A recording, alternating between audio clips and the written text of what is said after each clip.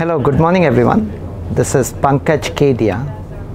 I run the wearable business at Qualcomm.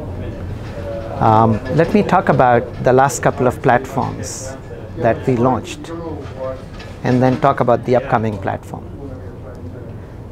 So we formed the wearable business at Qualcomm almost 4 years ago. 2 years ago, we launched the Snapdragon Wear 2100 platform. Snapdragon Wear 2100 platform was used both in smartwatches and kid watches.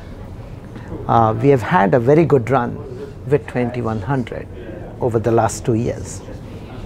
But now it is time to move to the next platforms. 45 days ago at MWC Shanghai, we launched Snapdragon Wear 2500. Snapdragon Wear 2500 is an Android-based wearable platform which we are primarily targeting for the kid watch segment. You know, the kid watches are transitioning from 2G to 4G. As they are transitioning from 2G to 4G, they are becoming a messaging platform. They're becoming a learning platform. They're becoming a gaming platform. They're becoming a fitness platform. And as this transition happens, messaging, gaming, learning, fitness requires a lot of performance while maintaining low power. So 2500 is a dedicated platform for kid watches. The first products based on 2500 are coming later this year. Over the last year, we also launched Snapdragon Wear 1100 platform. That's a Cat 1, Cat 4 platform for smart trackers. And we launched Snapdragon Wear 1200. That's a Cat M1 narrowband IoT platform, also for smart trackers. Now we are getting ready to announce our next platform called Snapdragon Wear 3100. This is our next generation platform for smartwatches. It is based on a new ultra low power system architecture running Wear OS. We have worked very closely with Google to optimize the experience, hardware and software working well together. So a little bit about the platform. The new low power system architecture is based on a hierarchical approach. At the top, the big processor, we have quad-core A7s, which are very powerful.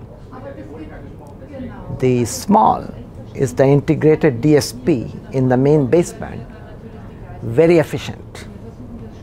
And then we created a new ground-up design.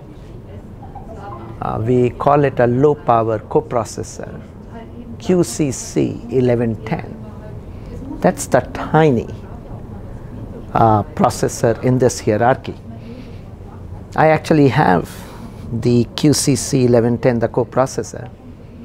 It is incredibly tiny, yet quite powerful. It is designed for low power. We have custom RAM. We have low power near threshold voltage at 0.6 volt. We really designed it from the ground up for low power operation. On the performance side, we have 1 megabyte memory. We have a machine learning engine integrated that makes it possible to do custom workloads like keyword detection and other functionality over time. So the main engine and this coprocessor, they work in concert to deliver a more intuitive smartwatch experience. Let me summarize the benefits you will see in smartwatches based on 3100. So first, you will get a rich interactive mode. The rich interactive mode is a function of the foundation we bring to the table with a powerful AP, a rich multimedia and graphics engine, very robust modem, and a series of other new features. This foundation, along with the new Wear OS features, will make the interactive experience more fun, more fluid, more responsive. That's one. Number two, we are enabling a series of targeted experiences. Let me give you some examples. The first example would be how the watch looks in ambient mode when you're not interacting with it. So today, generally a smartwatch does not look as fashionable. It's generally black and white, generally does not have a second hand, no color, no complications. Actually, in some cases, the watch is black. What we are doing is using this big, small, tiny architecture, we are offloading sensors and display to the coprocessor. So in ambient mode, you are running the ambient mode, the watch face, on the coprocessor, and you're keeping the main processor sleeping. As a result, the ambient mode becomes much richer. It now has color. It has a smooth second hand. It is brighter, and you can have multiple complications. So your watch looks more and more like a watch. It brings fashion and technology together. The second example of dedicated mode is the sports mode. So we are bringing a number of sports-like features. So your smartwatch feels like a sports watch. Based on our calculations, using a typical sports watch battery, you can do up to 15-hour battery life with GPS and heart rate running. When you go for a run, or when you go for a swim, or when you go for a hike, or when you go for a bike. So that is creating increased interest in the platform from many of the sports names.